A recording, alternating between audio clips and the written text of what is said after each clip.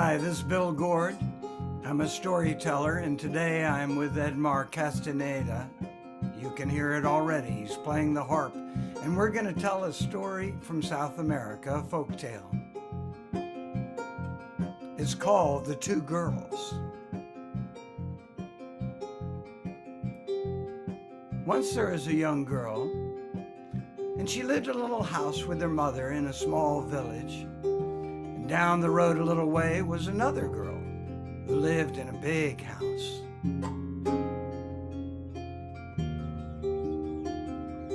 One day, the girl from the small house said to her mother, "You know, Mother, there's no work in the village.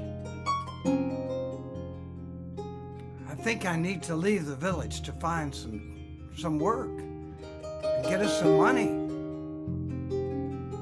Mother said, "Oh, daughter, I hate to see you leave. I won't be gone long, Mother. I won't be gone long. But I'll find some work and I'll bring something back." "Okay, my daughter. Blessings on you and to you." And the daughter set out and she left the village.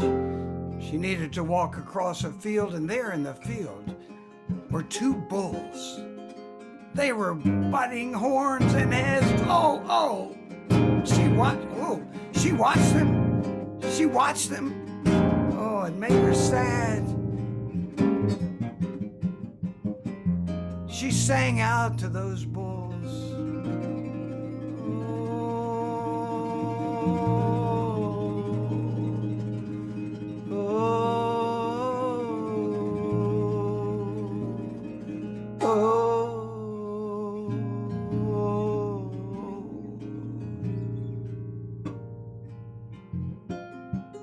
And they calmed down.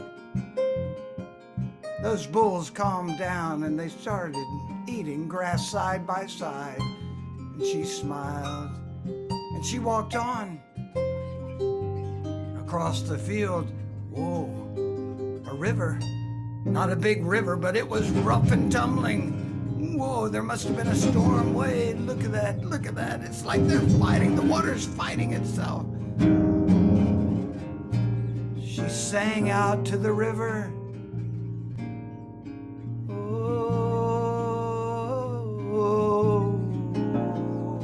Oh, river, river, let your waters calm down. Let your waters calm down. And the river slowed down, smooth, smooth, smooth. And she could see there were some rocks that were just above the water's level. And she could jump from one to the next, to the next, to the next, to the next, to the next, to the next, and over to the other side of the river. And she traveled on.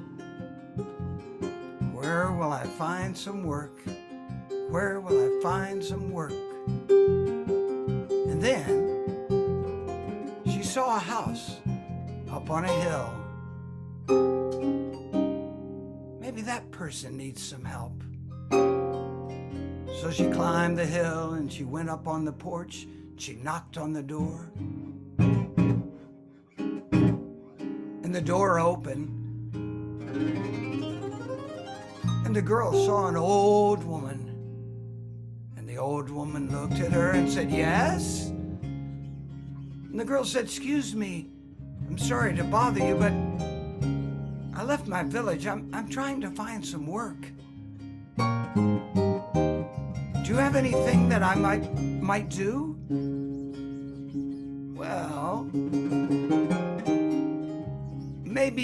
would you maybe clean my kitchen?"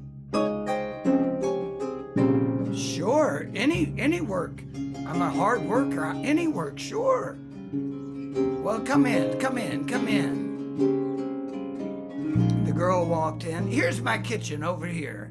And And she opened the door, the old woman opened the door, and the girl looked and, oh, the kitchen was filled with dirty pots and pans and dishes, stacked up high, crusts of food, stuck to the pans, stuck to the dishes. Oh, it was unbelievable, unbelievable. But the girl didn't say anything. She just looked. And the old woman said, well, do you think you can do it? Of course I can. Do you want to sit in your living room and I'll get to work? Thank you, said the old woman. And the girl started working. Pots and pans, dish after dish after dish after dish after dish. She cleaned each and every one, dried them, and put them up on the shelves, and hung the pots and pans from their hooks. Got out the broom, swept the floor, mopped it. Wow, look at that kitchen, look at that kitchen. She came out and she said to the old woman, excuse me, I'd like you to see the kitchen. Oh, okay, show me. And she led the old woman into the kitchen, and the old woman smiled. And she looked around and she said, oh my, oh my, oh my. I didn't even know my kitchen could look like this. Thank you, thank you, thank you. No, I'm glad you like it. I'm glad you like it. And the old woman walked back, and the girl helped her sit down. And the old woman said, well, before I pay you, could I ask you to do one other thing for me? Sure. Would you scratch my back? Scratch your back? Yes, would you? It feels like it would really help me feel better. Would you scratch my back? Sure, I'll scratch your back. And she started scratching the old woman's back.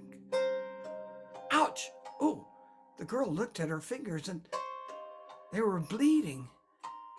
She looked down at the old woman's back and there were little pieces of glass stuck in her skin. Oh, this poor old woman. She picked them out, she picked them out, she picked them out, she picked them out, she picked them out, she picked them out. Is that better? Oh, yes. Oh, yes. Well, I think I need to get home now. No, I need to pay you first. Okay, thank you. Well, here's what you do. Just go down the hall. See the hall there? You go down the hall, and the first door on your left, you open that. And in that room are chests. They're all different sizes. And you pick the one that you feel is right for you, for the work that you've done. You mean I pick, not you? Yes, you pick the one that you feel is the right one for you, for this work. And so the girl went down the hall and opened the door on the left. And she looked in the closet. And it was more than a closet. It was a pretty big room and many, many chests, all different sizes, little tiny ones and great big ones. And she looked around, which one to choose, which one to choose. And then she spotted one. It wasn't real tiny, but it wasn't big. It was just a small but beautiful. And it felt like, ooh, I love that. It's just right. It's just right for me. and she picked it up in her two hands, and that's how it fit. It fit just right in her two hands. And she walked back to the old woman and she said, can I take this one? And the old woman said, it's not very big. Oh, but it's so beautiful. May I take it? Sure, of course. Thank you, oh, thank you. And so the girl left, and she carried that little chest. And the river was still running smoothly, smoothly. And she went rock to rock to rock to rock to rock to rock to rock. And she walked across the field, and there were the bulls still grazing in the grass. And she walked down the street in her village, and she came into the house and she said, Mother, I'm back, and look what I got. Look at this beautiful little chest. And her mother said, what happened? And she told her the story of the day. Wow, what a beautiful little chest. Did you open it? No, I just picked the one that just seemed just right. Well, why don't you look inside? Oh yeah, I guess I should. And she opened the little chest, and do you know what was in there? Gold, gold, gold, pieces of gold. And they took the gold out and they stacked it up on the table. Look at this, Mother, look at this gold, gold, gold, gold, gold. Mother, this is unbelievable. And her mother said, oh, daughter, oh, daughter. And they closed the lid and they looked at the gold on the table.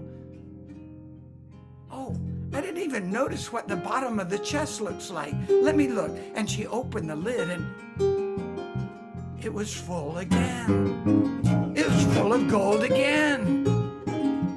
And they took out that gold and they stacked it up on the table and they closed the lid and they opened the lid and it was filled with gold again. And they took that gold out and they stacked it on the table and they closed the lid and they opened the lid and it was filled with gold again. Mother, look, look, look. So much, so much. I have an idea. What? I have an idea. Mama, we could have a celebration. This village, we hardly ever get to do really, really special things, and we can invite everyone and have a great celebration. And the mother said, oh, that's a great idea. I'll take the money and I'll buy all the things we need. And you go and invite everyone in the village to come to our place for a great celebration. And so the mother went to buy all the things they would need. And the daughter went door to door to door to door saying, come to our house, come to our house.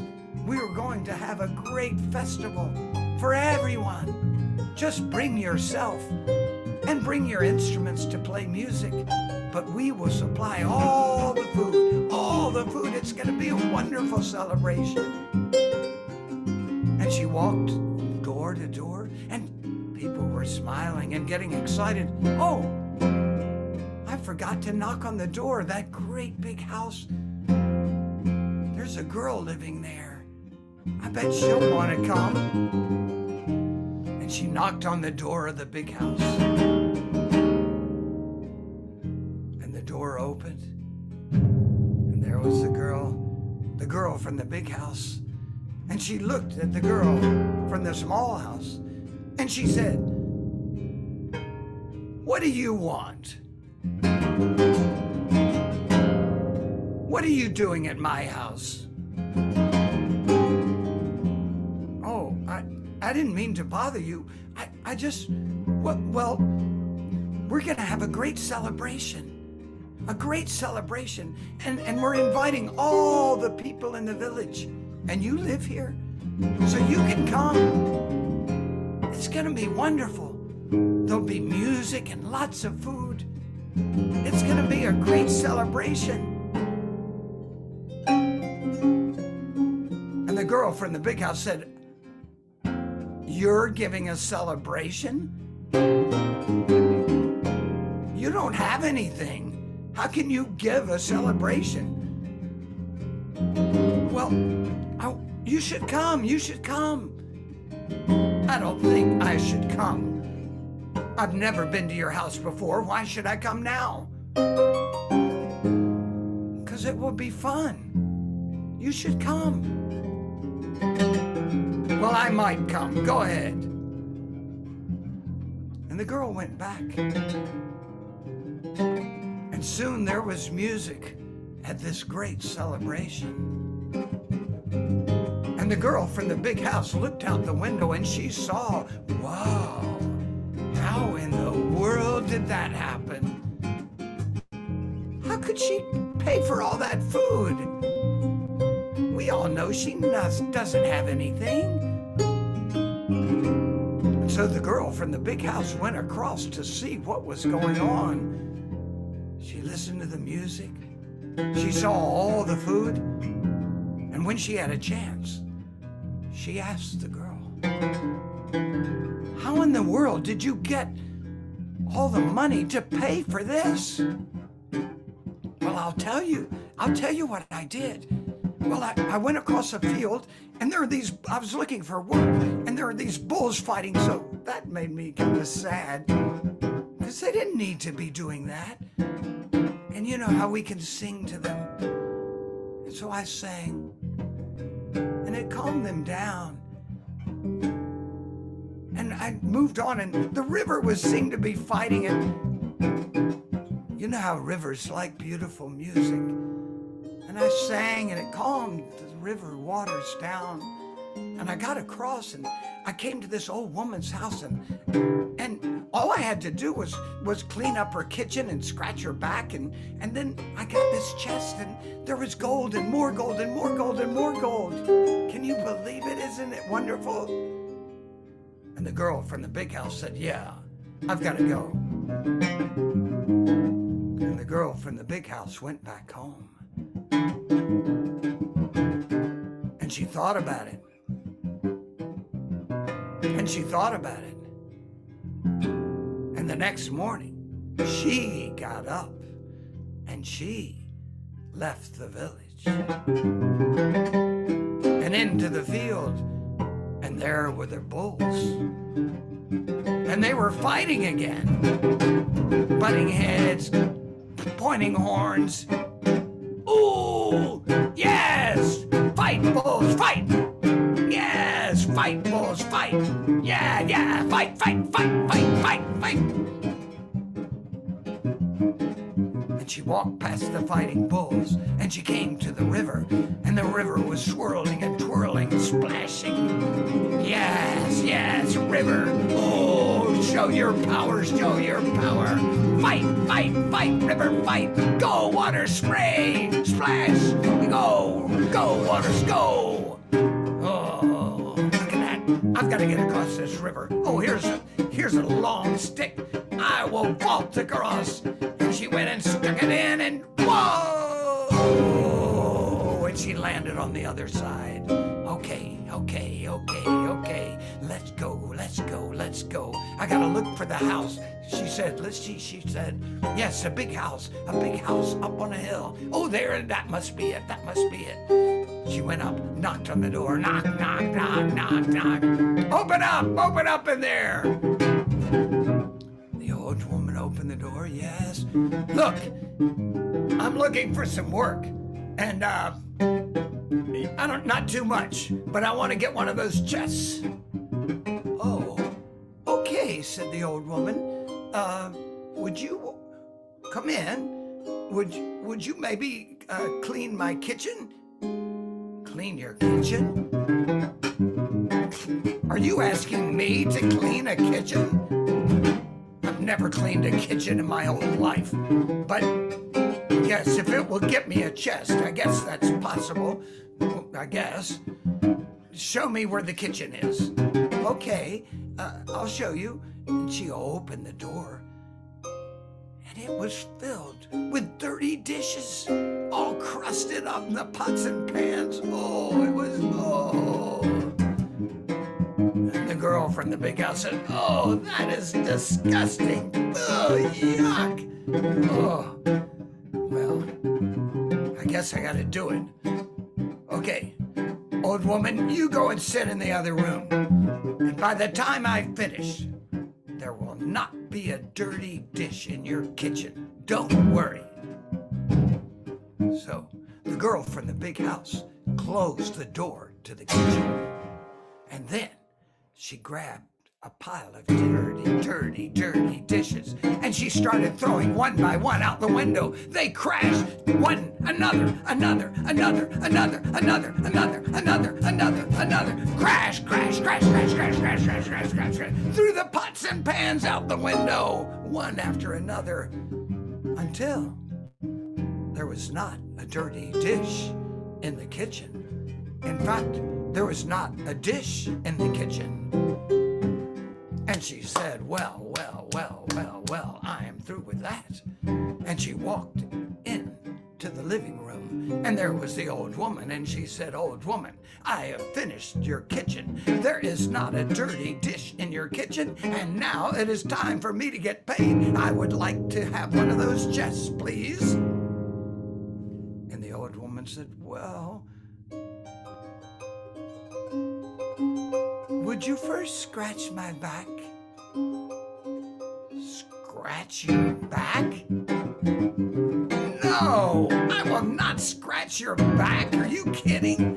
I'm not going to scratch your back. No, just tell me, where do I get my chest? Okay, said the old woman, okay. You go down the hall, and the first door on the left, the room there is filled with chests, small and big and medium. You pick the one that you feel you should have for the work that you've done. Well, I already know which one I should have. I just hope that you have that one. And so she walked down the hall.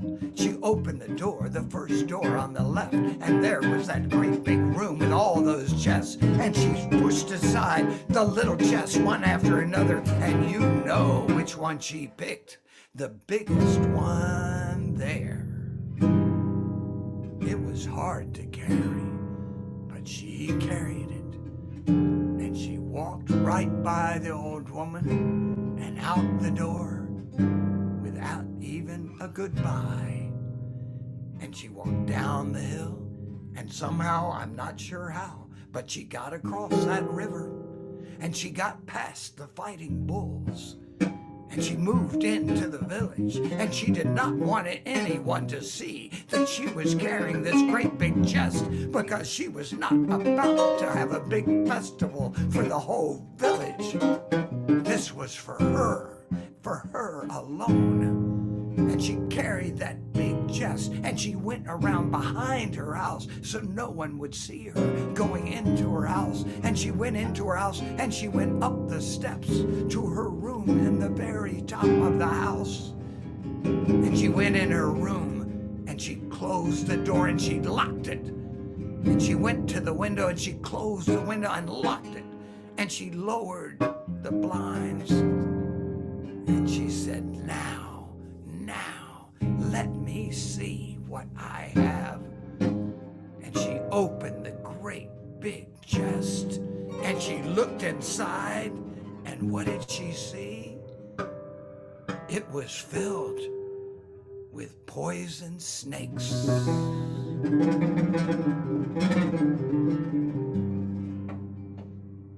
And that's the story.